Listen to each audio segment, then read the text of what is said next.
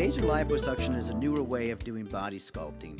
The Vaser basically uses sound waves to melt or liquefy the fat. We remove the fat from the body with less trauma to the patient.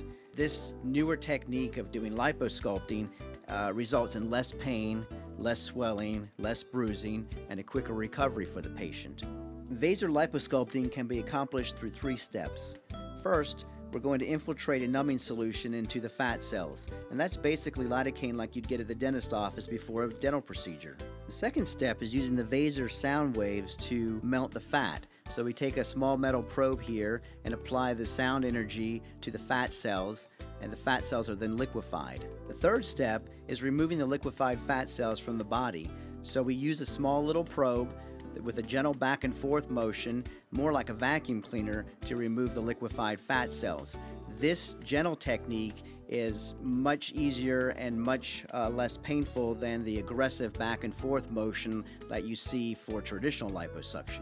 The Vaser liposuction technique is a newer way of doing liposculpting, and some people call it SmartLipo because it's smarter, it's less invasive, it's less aggressive, less painful, and a quicker recovery for the patient.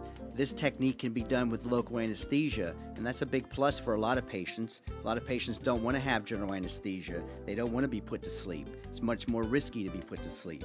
With traditional liposuction, the recovery is much longer and much more painful. Most patients have to take a week off. With the newer Vaser liposculpting technique, most patients only take 1 or 2 days off work. The recovery is much quicker and less painful. So far so good, it's been quite smooth. Pain's been very little. Prior to the procedure, we meet with the patient, we mark the areas of concern, and we take a few before pictures.